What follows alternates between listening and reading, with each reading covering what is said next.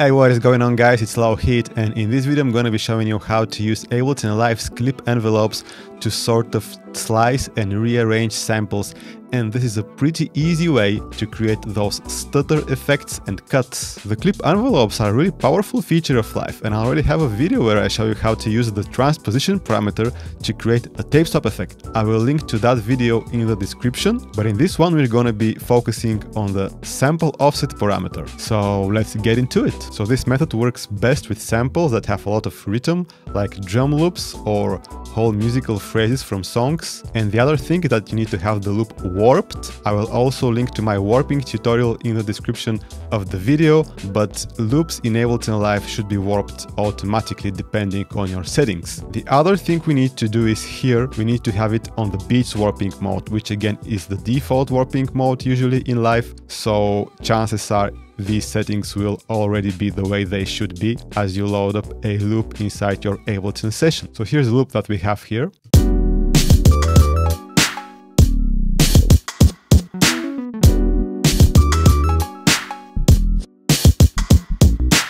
So what we need to do is click on this envelope symbol here, and then we're in the envelope section. We need to have clip selected. From the first drop down menu and from the second one, we select sample offset. And again, you need to have selected beats mode because the sample offset is not available for all modes. When you enable the sample offset parameter, you see this line here. As you hover your mouse on the line, you see plus minus 16th notes. So this indicates that if we edit this envelope curve, which is sort of like an automation curve, Live will play a different section from the loop, a certain number of 16th notes ahead or before the place we are editing at that actual place. And if this doesn't make sense, let me show you what I mean. For ease of use, we're going to activate the pencil tool, which is the B letter on your keyboard. And so, for example, if we make it minus 4/16, it will play what is 4/16 behind this place, and it's gonna sound like this. We make it minus 8 here.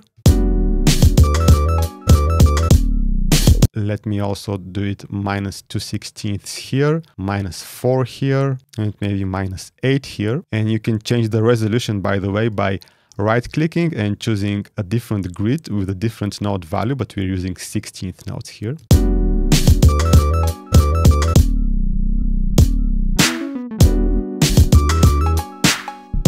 Let's do minus 4 here again.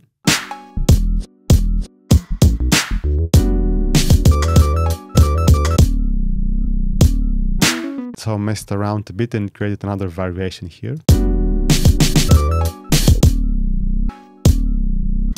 So I just deleted this final part of the clip and separated the hit on the 4th bar as a separate clip by selecting it and hitting Command E. And another cool edit that we can do fairly easily, we can just switch the warping mode, for example, to texture.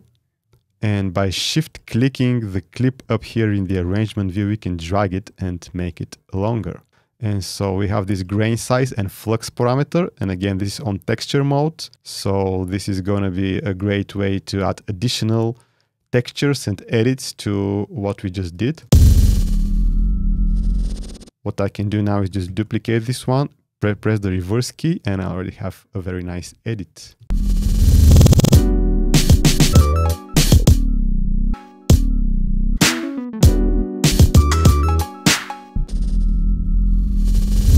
And if we go to, again, the clip section, and there we have the grain size setting, and you can just automate the grain size.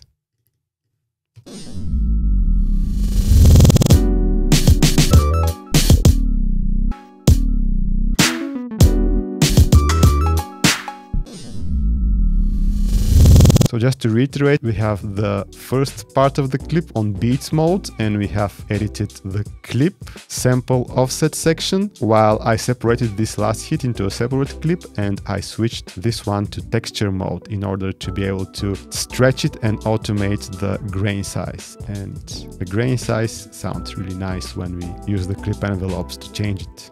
And by the way, if this video is useful to you, make sure to hit the like button down there, subscribe to the channel, and another way to support it is to check out my Ableton Live packs and sample packs from the link down in the description of the video. Thank you so much for watching everyone, and I will see you in the next video.